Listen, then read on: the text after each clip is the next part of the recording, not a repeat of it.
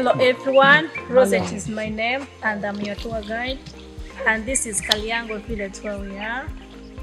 This is Kalyango village around Nyakasura school along Individual Road. It is 7.5 kilometer wide drive from town to the main road. And after the main road, you drive 1 more kilometer to the side. You're highly welcome. And Amaberegainamir is the most tourism site around Fort Portal with the following features. Here at Amabere, we normally have the feature like waterfall, named it Nyakasura waterfalls. We have polar caves known as Amabere. We have 3 crater lakes. One crater lake, we call it Lake Chigere. And that Lake Chigere was formed as a result of volcanic eruption. And we have got the 3rd crater, we call it Lake Saka. Lake Saka is a lava-dammed lake, and it's a lava-dammed lake, and it's all do fishing from. Lake Saka have outlet and inlet, which means they are narrow. And here at Amabere, we do hiking. We have a hill called Chiegenywa Hill, and Chiegenywa, you know, it means fairing. And that hill was referred to the mountain at 390 meters above the sea level. On the top of that hill, you'll be able to see the 3 crater lake, Chigere, Wabikere, and Saka. You can view the Renzo Ranges.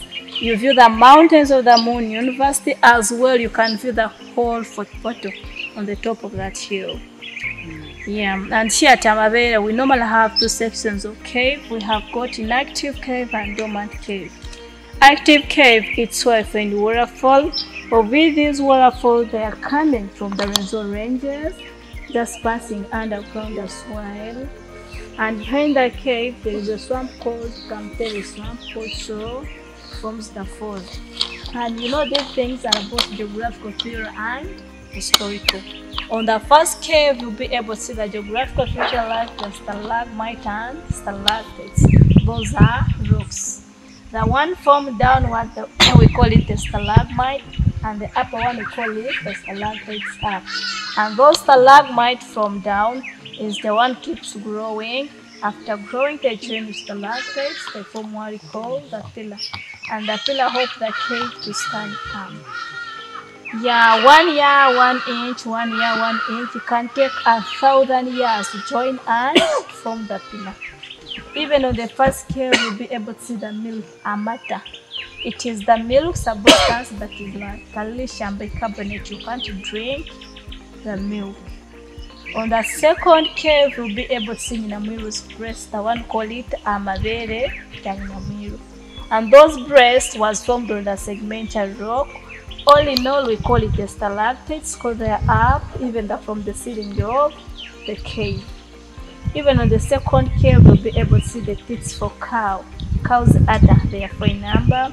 And then the 2 columns up are the teats for dog.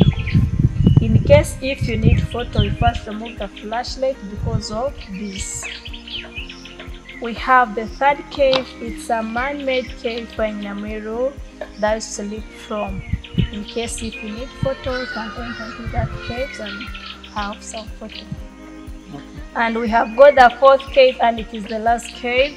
Historically was a sitting room for Nyamirus, but it's a myth, not a myth. In short brief, the history attached to Nyamiru originates from the famous clan of Nyorukitara Empire. Isn't it possible we can talk about this as we are moving? No.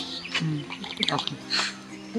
Yeah, in short brief, the history attached to Nyamiru originates from the famous clan of Nyorukitara Empire called the Abagab community known as the Mbiru dynasty. And that clan of Abagab was started by Kintu as the first king. And that clan was ruled by 18 kings, including Isaza as the last king. And the history mostly rotating on Isaza as the last king. Isaza was ruling on the land, and Nyamiru was ruling on the underground king.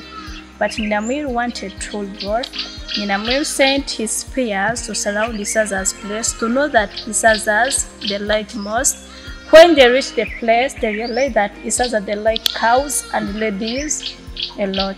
And Nyamiyonga sent his daughter called Nyamata. You know, here in Toro, the name Nyamata means as nice as milk, and the name Nyamata is given by lady, not by men. And Nyamata left the underground, went on the way moving with herds of the cows and spear to go to Saza's place. When Nyamata reached Saza's place, it was highly gazetted by Ami, known as the gatekeeper Bukuku. And recently within here we have the place called Bukuku sub-county. But that lady Nyamata, he used her spiritual power to pass through the gatekeeper. When Nyamata reached Isaza's place, Isaza saw a beautiful lady called Nyamata and she falls in love. Later on, Nyamata get pregnant. After 9 months, he gave a birth to a baby boy whom was given a name called Indahura. And you know those caves also have their name, and the first one is Active Cave, just because of the waterfall, and the second one it is Indahura's Cave, where you'll be able to see the Nyinamiru's breast and the cow's udder and the pits for dog.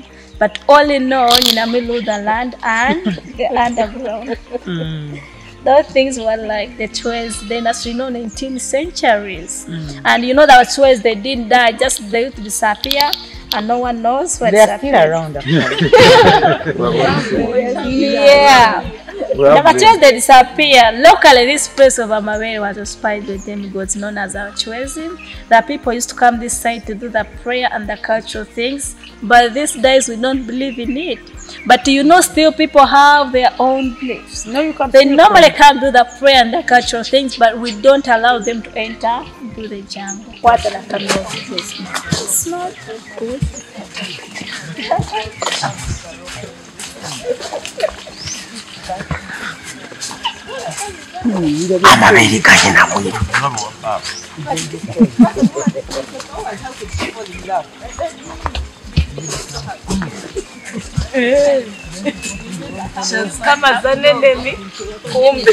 She falls in love. Show people pictures. With the man she has come to destroy.